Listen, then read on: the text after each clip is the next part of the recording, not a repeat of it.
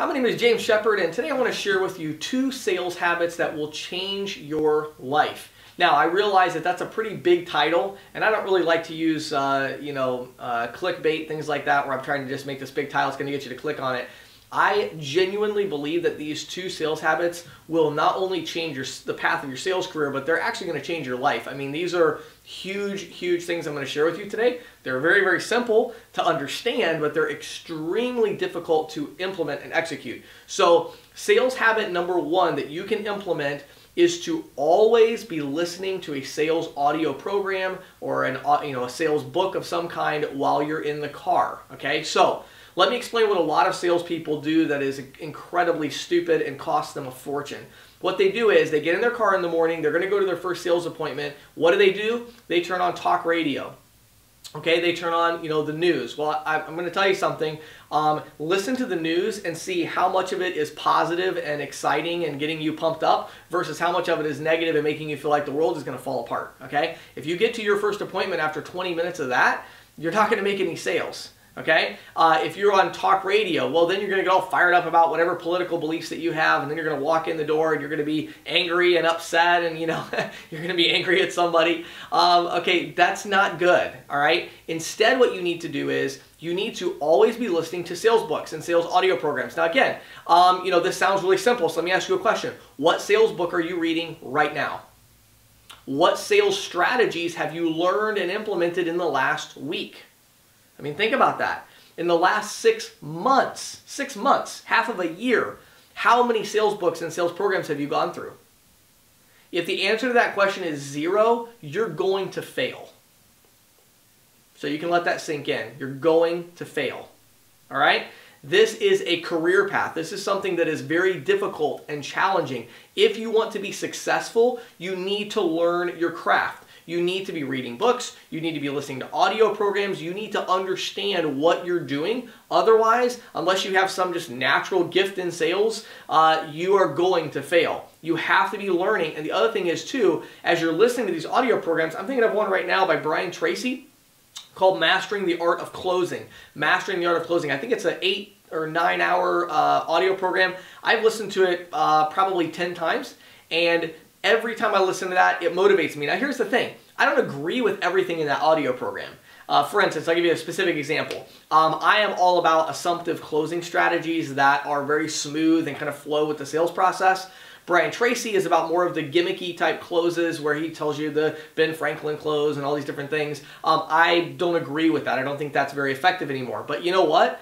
Who cares? That book is amazing, and it encourages me every time I read it because it motivates me to live a different kind of life and to be disciplined. And so there's so much good in that book. I think about Tom Hopkins, there we go. Tom Hopkins has a bunch of great resources. Mastering the Art of Selling is a little green paperback book. It's also a 45-minute audio program. It's like the short and condensed version. And it is incredible. I've listened to that thing 100 times. I love that. It talks about tie downs, porcupine questions, just all kinds of great sales techniques. So when I listen to a program like that, and then I pull up in front of a prospect, guess what I'm thinking about? I'm thinking about how can I sell? How can I do better at my job? How can I become a better sales professional? And so I'm thinking about that. That's what I want to be thinking about when I walk in to talk to a prospect, okay? So number 1 sales habit that will change your life is constantly when you're in the car, and even when you're not in the car, taking time to read books, but especially when you're driving around.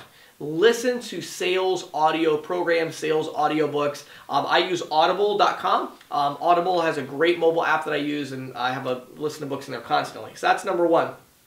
Number 2, the number 2 sales habit is a little harder for me to kind of quantify and explain exactly how to do this, but the number 2 sales habit is to stop thinking and to just act when you're prospecting. Stop thinking and just act when you're prospecting. Now, I'm going to do my best to explain this one. It's a little bit more complicated for me to explain, okay? But let me explain the difference between a terrible salesperson and an amazing salesperson. A terrible salesperson, when they go out, let's say that you pull up to a mini mall. This is a good example. I've done this many times. You pull up to a mini mall and you're like, okay, I'm going to go prospecting this mini mall for payroll services or whatever. So you pull up there. So you go to the first business and you think, oh boy, I don't know if they have very many employees in there. And for payroll processing, you need to have a lot of employees. So I don't know if I'm going to go into that one. I think I'll skip and go to the next one. Then you walk to the next one, you look at it and say, you know, I think they're probably corporate. They probably have a payroll provider that does that. So I think I'm going to skip that one. You know, well, next thing you know, you walked into one business out of the entire mini mall and they said no. And you're like, oh boy, this area is just terrible. No. Well, here's what a really good salesperson does. In almost the same amount of time that it took you to make excuses as to why you're not going to walk into like 90% of the businesses or even half of them or whatever, the best salespeople, they've already walked in. And guess what? If you walk in and it's not a good prospect, you know what they're going to say? They're going to say no, and then you walk out and you go to the next one. It takes the same amount of time to walk in and do that. I cannot tell you how many sales I've had. A really good example of this, a sale that I'm still working on that's a larger one. I mentioned it recently, I think. I'm trying to get the Subway stores in our area.